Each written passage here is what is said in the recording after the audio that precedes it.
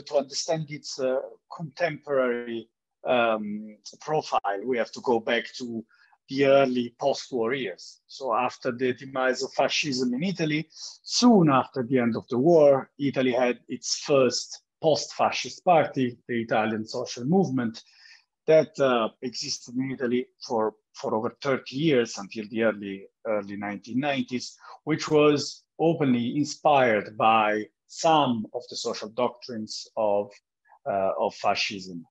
But it articulated it primarily within the electoral arena. Next to this post-fascist party, you then had throughout the 1970s, early 1980s, a very active neo-fascist terrorist scene that committed a number of terrorist attacks in the country throughout what was called the strategy of tension in the 1970s. Contemporary manifestations of the far right in more recent years can be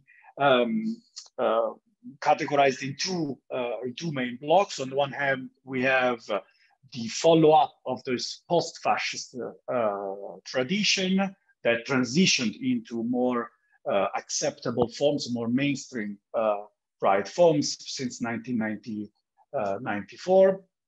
And second, we have the far right that coalesces around the Northern League, so around ethno-territorial, ethno-regional populist frames. Both of those far rights in Italy have been largely involved in the mainstream right coalitions of Silvio Berlusconi. So their rooting into mainstream politics has been allowed since the early 1990s by the fact that they were given access to government position and to mainstream coalitions by the mainstream right parties led by Silvio Berlusconi. The main difference, at least until recently, have been that the Northern League was rooted in the north of the country, whereas the Movimento Sociale Italiano and the other post-fascist actors have been rooted throughout the country, also in the south. On top of those radical right parties that are active primarily in the electoral arena, you also have today in Italy a number of smaller grassroots groups of the extreme right, which are generally neo-fascist in their ideology, such as Casa Pound and Forza Nuova, which engage primarily in the protest arena and in political violence.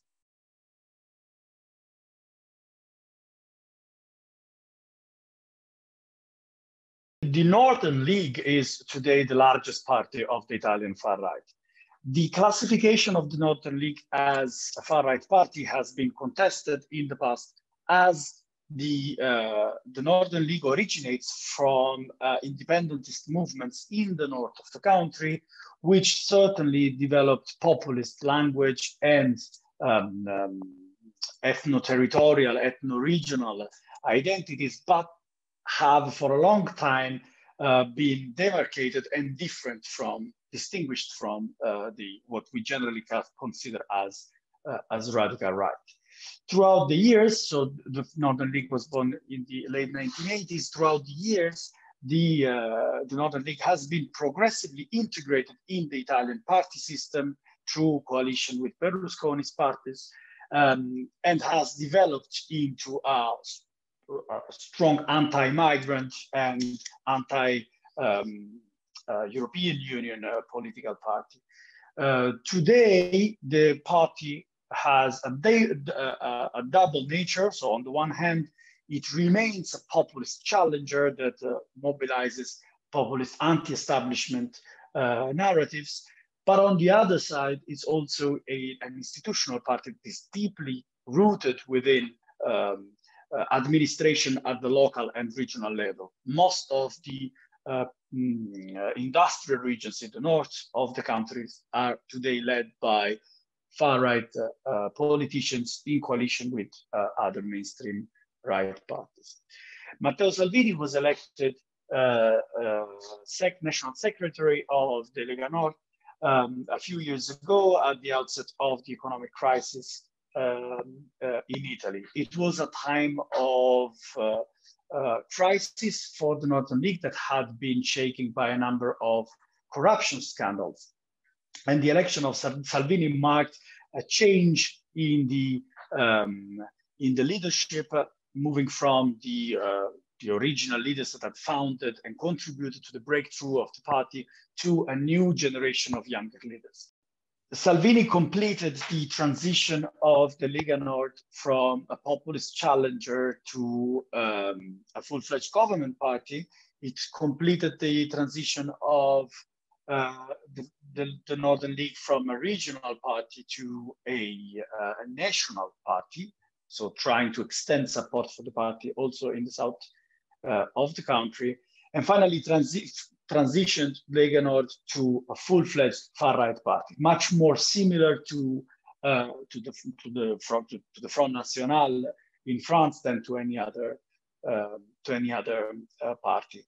Today, the Northern League is the first party in Italy, but it is also increasingly challenged by the other far-right party we currently have in the country, which is Fratelli d'Italia, Brothers of Italy, that is the heir of the tradition of the post-fascist parties like Alleanza Nazionale and Movimento Sociale Italiano.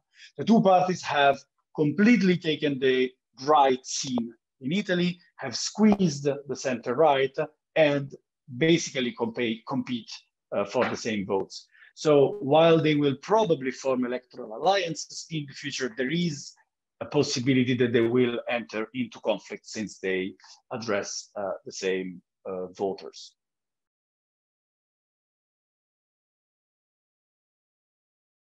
I would say that if we want to understand the narratives and the discourse of the contemporary far-right in Italy, we can identify at least three main clusters of arguments, three main issues that they're addressing. Migrants is the first one, political correctness is the second one, and Europe is a third. When it comes to migrants, of course, the far-right in Italy, like the far-right everywhere else in Europe, has a strongly anti-immigration agenda. In Italy, this takes the form, in particular, of opposition to the physical arrival of migrants on Italian territory, which is a result of the geographical position of the country and the media images of boats of people reaching the country. In the past years, their narrative has shifted from a general opposition to multiculturalism to a more targeted opposition to specific category of migrants, in particular Black migrants from Central and Sub-Saharan Africa. This is closely linked to the images of arrivals of migrants in southern Italy, but it's also telling us something about the development of new forms of, or perhaps old forms of racism within the far right. So basically today the main target is really the Black man coming from abroad. Second main target is Europe. Far-right parties are generally very Eurosceptic. Far-right parties in Italy even advocate for the exit of Italy from the common market and from the Schengen agreements. But it's important to underline that most of those proposals are more rhetoric than actual policy proposals that they would implement.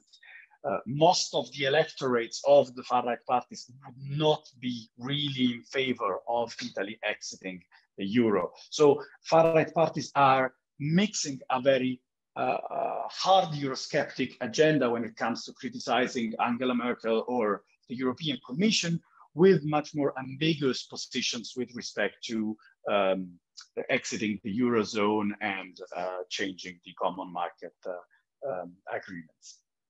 A final, very important dimension of the far-right narrative in Italy is the opposition to political correctness.